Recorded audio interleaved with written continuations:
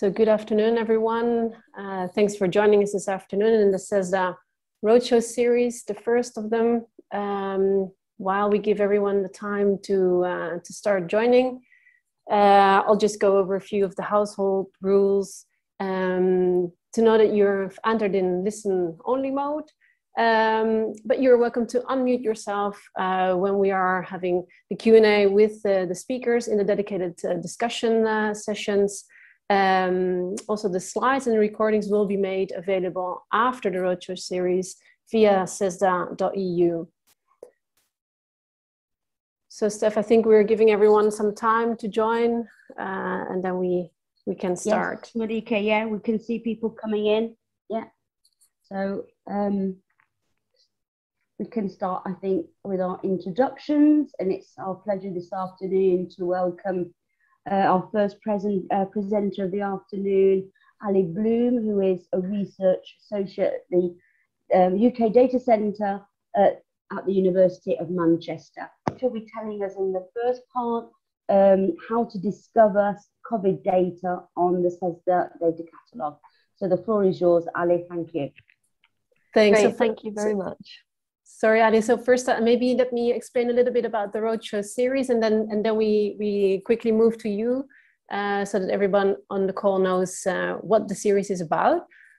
Let me try and shift my screen. So, so my name is Marieke Willems from Trust IT. You already met my colleague Stephanie Parker, together with the CESSDA members, so the Consortium of Social Science Data Archives and the head office. We're bringing this Roadshow series to you. And today we start with obviously with the COVID-19.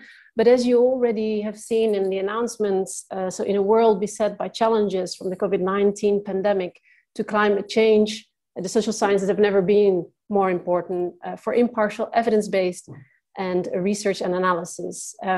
So the series of roadshows will focus on five global challenges that CESSDA, with its data catalog and its data management expert guide, contributes to and helps researchers in their research to tackle these global challenges.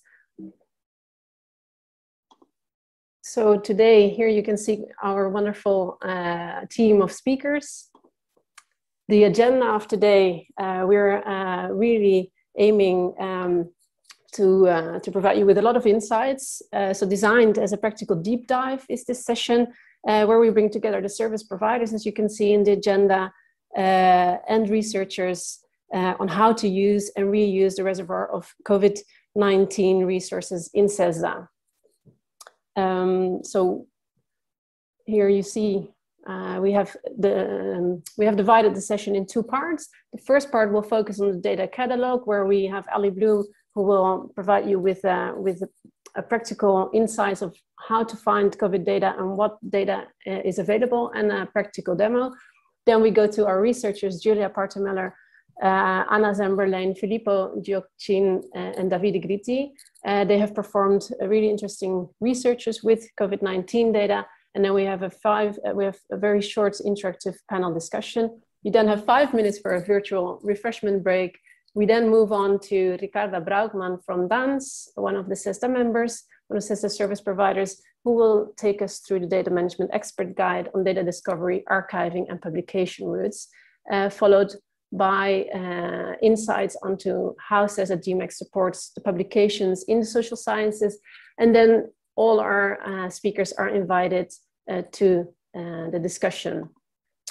So just to give you a brief insight into CESSDA Data Catalog, the two topics of the roadshow. So the data catalog for researchers to discover the really treasures of data sets in this catalog, with over 30,000 data sets already. To give you a small insight, in September 2021, the CESSDA Data Catalog already counted with 284 data sets on COVID-19.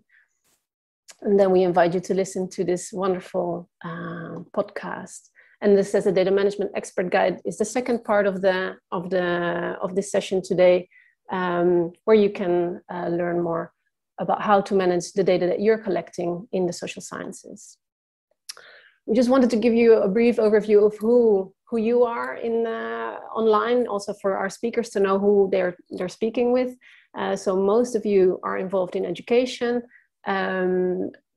Most of you haven't used the CESSDA Data Catalogue before, so Ali, that I think is a very interesting point for you to see. And then a lot of you on the call have already met the Data Management Expert Guide. So Ricardo, I think that's also a very interesting point for you to take with you.